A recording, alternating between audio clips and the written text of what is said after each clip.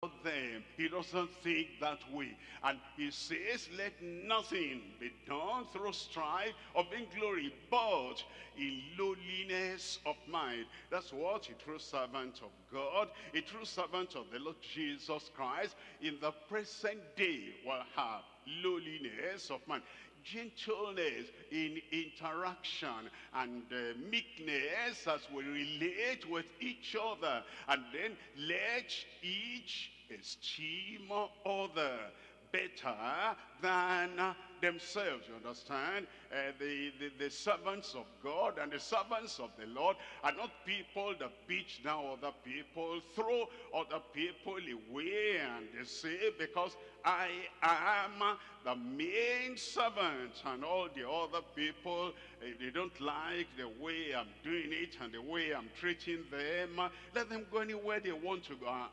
It says, you'll esteem other better than yourself. In verse 4 it says, look not every man on his own things, but every man also on the things of others. Verse 5, let this mind be in you, which was also in Christ Jesus. As you serve, remember Jesus said, I am among you as he that serveth. It shows us the model, it shows us the example, and you have that mind in you. Let this mind be in you, which was also in Christ Jesus. We're coming to point number 2 here.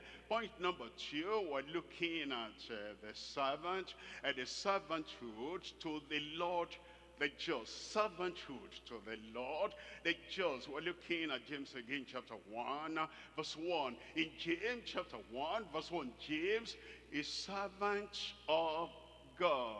Now, James, we must not be servants in mouth only, in word only.